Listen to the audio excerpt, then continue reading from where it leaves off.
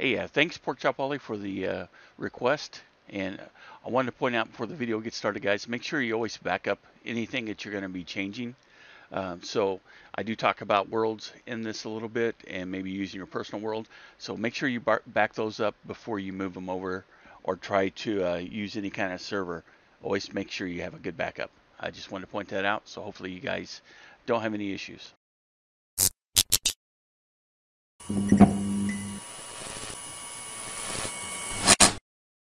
Hey guys, we're back. I got a request from Wally to do a Bedrock dedicated server, and this is from Mojang, their official.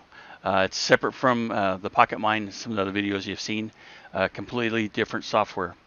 And if you're going to run a server at home and you want all the features and all the blocks and stuff that's going to be in Minecraft, all that content that is owned by Mojang and everything, then this is really the server you want to set up. Okay. And so all we're going to do is I'll leave the link in the description to get to this page, and then we got to come down here. This is for Linux, and this is the version of Linux you need to use if you want to run it on Linux. It doesn't work on the others as well. There's some ways to get around it and make it work, but it's a pain, to be honest with you. So make sure you use Ubuntu to build to if you're going to run the Linux. But this video is going over Windows, so we're going to click over here and click I agree. We're going to click on download. We're going to save. And every time Windows gets updated, you want to get the new Windows Server software update. Okay. There could be Windows Server updates in between, but you always want to have at least the latest one that matches. And you can see here it's 1.14.60. That's all it shows on the client, but it is 0.5.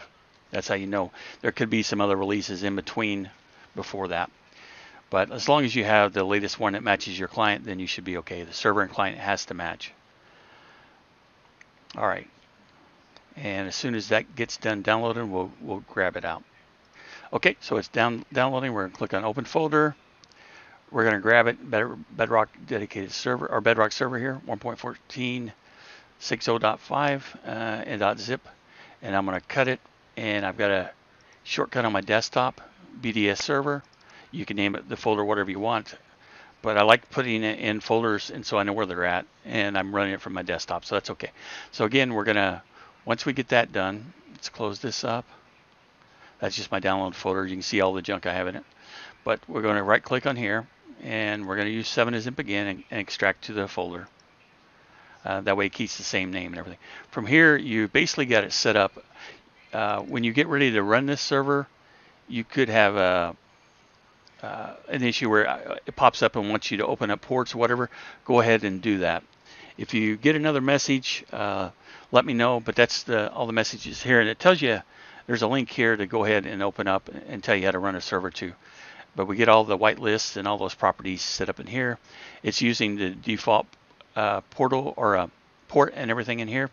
Right now you don't see any worlds, but once we run the server the first time, you'll be able to see that. Okay guys, once you got it extracted, we come over to that folder, and we're just going to click on the Bedrock server. And then you'll have this command window pop up, and it's creating the world and all that good stuff. It's setting it all to the default stuff. It's survival, and then it's on easy. And pretty much we have a MCBE server running now on your desktop on Windows 10. For me, Windows 10. And I don't know if it'll work on the lower versions of Windows, so you can try it, but I would update to Windows 10. It's pretty much free to still update if you do a Google search and everything. Did get a pop-up from the firewall, and so we'll just click on Allow Access. And I'm going to point out a couple things to finish off this video, but I'm not going to go into a lot of details. You're going to get your world. If you want to have a world that you've been playing and share that with on the server, that's where you would go into this folder here called Worlds. This is the default name that it generates. You can copy your world in here and rename it that, and rename this default one, or you can even delete this. You can't delete it while it's running, you'll get problems. But say you shut down the server, then you delete this folder. You copy over your world folder and you rename it Bedrock level. That will work. Or whatever your world name is, you want to copy it in here again, that's where you got to have it for the server to recognize where it's at. But then you would go into server properties. Let me open this up in Notepad. Open with Notepad. I use Notepad++, but just for most people, if you don't want to install another program, this will work. Notepad will for this. So let's extend the file, and we're going to go up here to the top, and you can read through this. It tells it's a dedicated server. You could change this name, but you don't need to. This is where you type in whether survival, creative, or adventure. Your difficulty, it tells you what you can use. If you can use cheats or not. Default's false. Max players is 10. You don't need to change that, but if you wanted to, you could look like a pro and type in 1,000, and it would show up that 1,000 people could join, even though it's probably not going to run very well. Online mode true, just leave that alone. That's so you can authenticate through Xbox Live. It's good to have it. Whitelist, if you want to whitelist so other people can't connect, you type that to true, change it to true. And to do that, for changing all these settings, you just highlight it and type in whatever the option is here. Just don't use the quotation marks. So I'm going to change it back to false.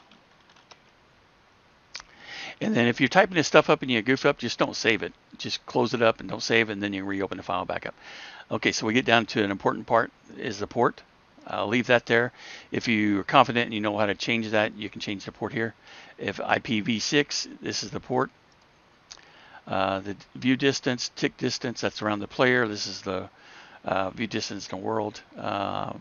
Player idle timeout, so like if you want to give people a long time for just standing there, maybe they're reading something, you could change that to maybe 90 seconds. So a minute and a half, and that's what is the seconds before they get kicked off. So we'll change it back to 30, so it's a default. This is how many threads that we use on your CPU. So depending on how many threads you have on your CPU, you can change that. Okay, and here's the name. That's what I wanted to get to. Bedrock level. So if your world was something called something else, that's where you would put the name. And it has to be exactly that way. And you don't have to put quotations around if there's spaces, obviously, because you see the bedrock level is that way. You could put the seed in here, but that seed needs to be in there before you start the world. So once you start the world, it's already generated the seed, so you won't be able to change it. Default player permissions as member, and it tells you what else you can set them as, and texture packs and all that stuff. So you can read down through it. Like I said, I'm not going to go through all of it right now. I went through quite a bit of it, but that should get you guys going on creating your own Bedrock dedicated server on Windows 10. I'm going to click on save. I don't think we changed anything. Actually, we'll just click on cancel because I don't think we changed anything. But if you did save the name, you changed the name in here, you would definitely want to save it. And I'm going to click on don't save. But anyway, guys, hope this helps you. If you did, consider subscribing to the channel. I try to make content tutorials like this to help you out. And it really does really does help me out grow too. So I'll see you guys on the next video. Have a good one. Bye.